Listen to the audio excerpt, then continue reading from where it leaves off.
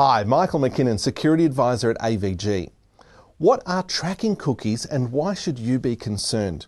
You see, we're being tracked an awful lot online these days, and this is a worry to those of us who are privacy conscious. The other thing with cookies is that many of us seem to have this irrational fear around them. Cookies, you see, are just small pieces of data, usually that contain unique identifiers that enable functionality such as shopping carts to actually work on many websites. Cookies fortunately cannot store viruses or malware, so there's no real risk from that point of view.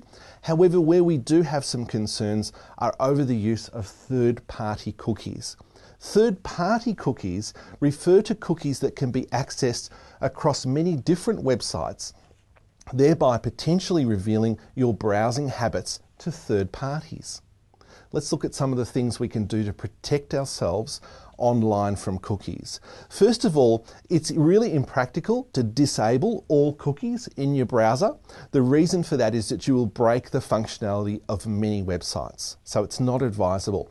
If you are concerned over the implications of third-party cookies, however, you can specifically disable them, and there's a feature available in most modern web browsers today to do that, so have a look at doing that.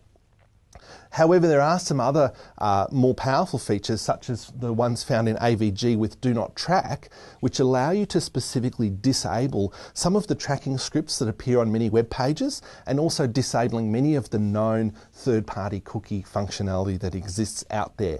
So here's the quick summary of the last things you can do, which is to use Do Not Track and definitely disable those third-party cookies. For more information, visit our website resources.avg.com.au. Thank you.